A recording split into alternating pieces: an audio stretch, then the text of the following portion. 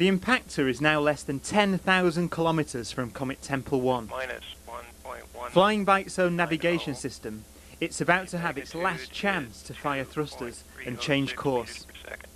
If it doesn't keep Tempel 1 dead in its crosshairs, nothing can stop it from missing the target.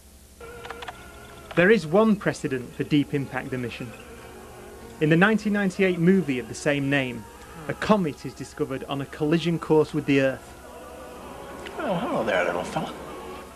I went to Hollywood to meet astronomer Phil Plait and found out that this scenario is not so far-fetched. So Phil, Deep Impact is a movie that should scare people if it's accurate, right? How accurate is it? In general, not bad. The comet we discovered is the size of New York City. That's about the size of Tempel 1, which is what Deep Impact is going to hit. Put another way, this comet is larger than Mount Everest. How would you deflect a comet in this situation? There are a lot of ways of moving objects in space, and one of them would be to blow up a hydrogen bomb on the side of it, and then what you hope is it'll blow off material and it'll push it in the other direction. 3, 2, 1, now.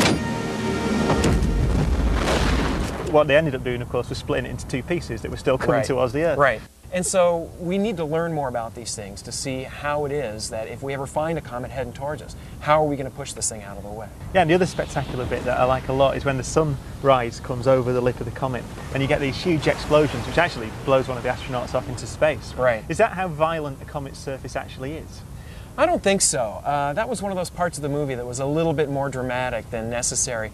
The jets don't just start up like that. They just go boom, boom, boom as the sunlight rises sweeping across the comet. Although we've seen three or so, right, with Tempel 1 in the last few days. This is really not like a huge geyser erupting from the surface. It's more of a gentle wind. It's moving quickly, but it's not like it's as dense as a water spout. It's just gas coming off. You know, it seems to most people a little bit far-fetched, I suppose. I mean, Deep Impact is just an action science fiction film. But I suppose at the end of the day, it really is one of the most plausible ways that the world could end. It's not a question of if, it's a question of when. And as one science fiction author likes to say, the reason the dinosaurs are extinct is because they didn't have a space program.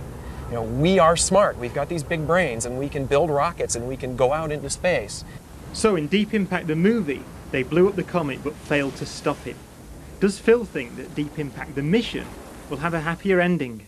I don't think they're going to blow the comet up, but I think whatever's going to happen, it's going to be exciting, and I'm going to be at the eyepiece of a telescope the moment it happens, watching with my own eyes. I'm very excited about this. So NASA are giving the mission a sprinkling of Hollywood stardust.